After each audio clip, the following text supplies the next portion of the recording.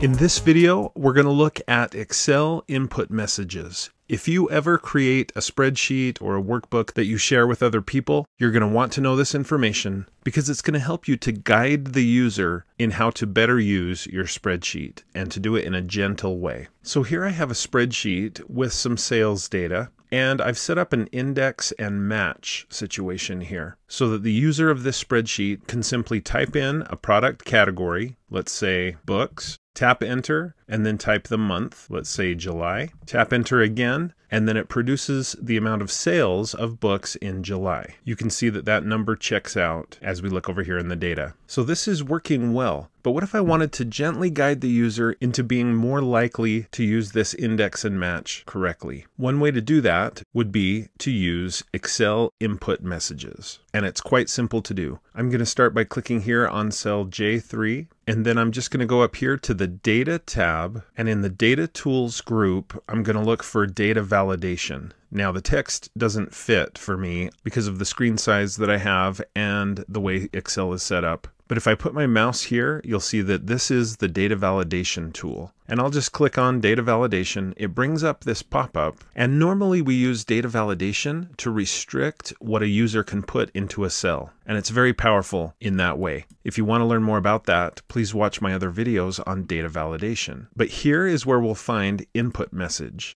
Rather than restrict what the user can put in the cell, sometimes we just want to gently nudge them in the right direction. So to do that, input messages are great. By default, this option is checked for me. Show input message when cell is selected. And then here, I just put in the title and then the message itself of what I want the viewer to see when they click in cell J3. I'll just repeat what's in cell I3 in this case, product category. And then for input message, I'll put something like simply type the product category here, not case sensitive, press enter when you're done. And to save me a little time, I'm just going to click and drag to highlight that, and I'll copy it. I just used Control-C to copy it. I'll click OK, and now when I click away, it looks like nothing has changed. It doesn't look like there's any sort of message associated with J3. I can just keep using the spreadsheet as I need to. But if I decide to click here to put in a product category, a helpful input message pops up, and then I can just enter the information that I'm looking for. Now I want to do a similar thing for cell J4.